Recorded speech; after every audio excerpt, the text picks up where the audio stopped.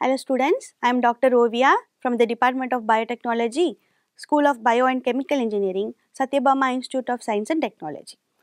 In the previous video, we looked into the techniques, that is protein techniques that can be used to visualize a protein, where here we will look into a genomic method where we will do total RNA isolation and look for the presence of RNA using Agarose gel electrophoresis. So how do you obtain the total RNA?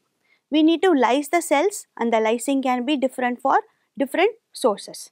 If it is a plant source, it needs more methods, whereas when it is a cell culture, the cells are very delicate and it is very much easier to isolate RNA from a mammalian cell culture. So depending on the sample, RNA isolation is different, but I am going to show you a gold standard method where we can use Trizol. The Trizol reagent can be used directly, where once we have lysed the cells can be added with Trizol. Or when it comes to a cell culture, we can directly add Trizol and get the cells out of an adherent flask or a suspension flask. Now the cells are suspended in Trizol.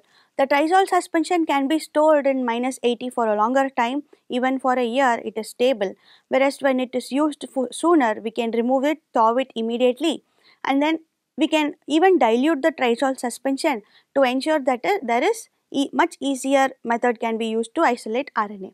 So once we get the Trizol suspension, it is thawed to the room temperature and chloroform is added in the ratio of 2:1.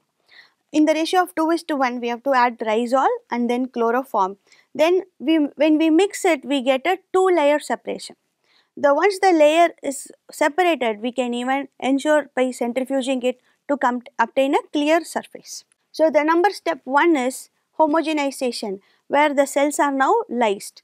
Then post lysing, we have to do phase separation, where there is separation of aqueous phase and organic phase.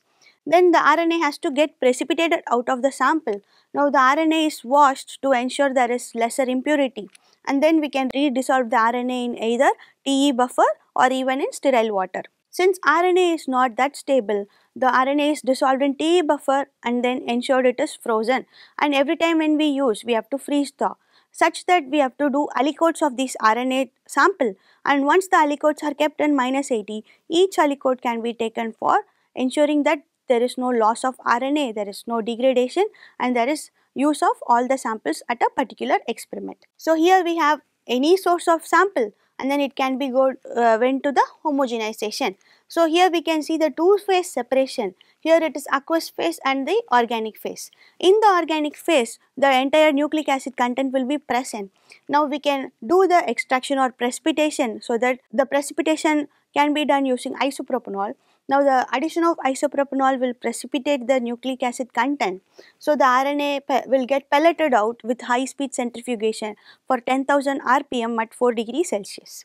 And post pelleting out the sample, we can do the resuspension, remove the excess supernatant completely, and ensure there is no water droplet present in it, air dry for some time, and then do the resuspension. The resuspension can be in water or TE buffer. This is how it looks like. It has a base phase where the lysed sample contains, and in the mid we can see a precipitate, and above it there is organic phase. So here we can say the organic phase contains the RNA. So once you get the organic phase, from that we have to do the precipitation. The organic phase is removed out, and then it is added with equal volume of isopropanol, and post addition of it, we can even incubate it for 5 to 10 minutes on ice.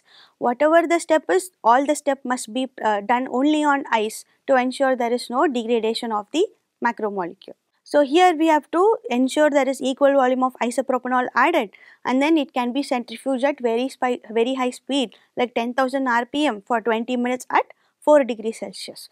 To perform this, we need a cooling centrifuge. Then post centrifugation, we can see a visible fine pellet. This pellet can be resuspended. To check whether our total RNA is intact and there is no degradation, we have to perform Agarose gel electrophoresis. This method is a very simple method where we use agarose gel, and the agarose gel can be casted so that the nucleic acid content can be run very easily using this method. So agarose is a form of seaweed and it is like linear polymer of sugar molecules. So when it is heated in water, it forms a flexible mixture of agarose, and when the temperature gets cools down, it forms a jelly matrix.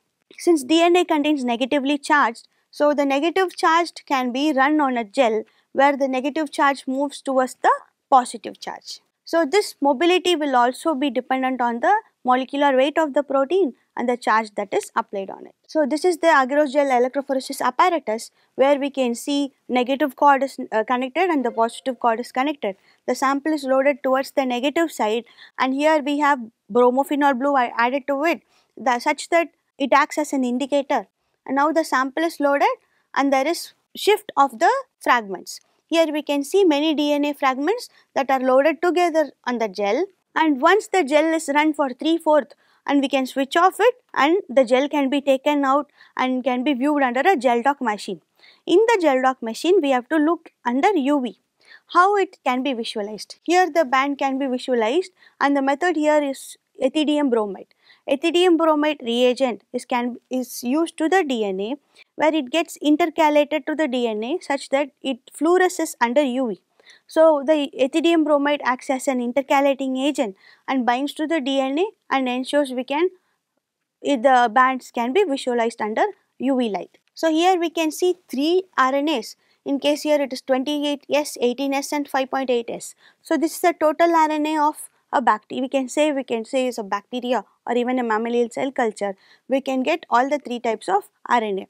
So we have to get 3 bands and ensure there is the 3 bands are intact, and the pathway that contains a bright background, that is mRNA, where the mRNA will look like a sheath, whereas the rRNA will look like a band. Intact band can be observed. So this is how we have to visualize an RNA, and in the next class we can see how we can amplify these RNA bands and what is the method used for it. Thank you.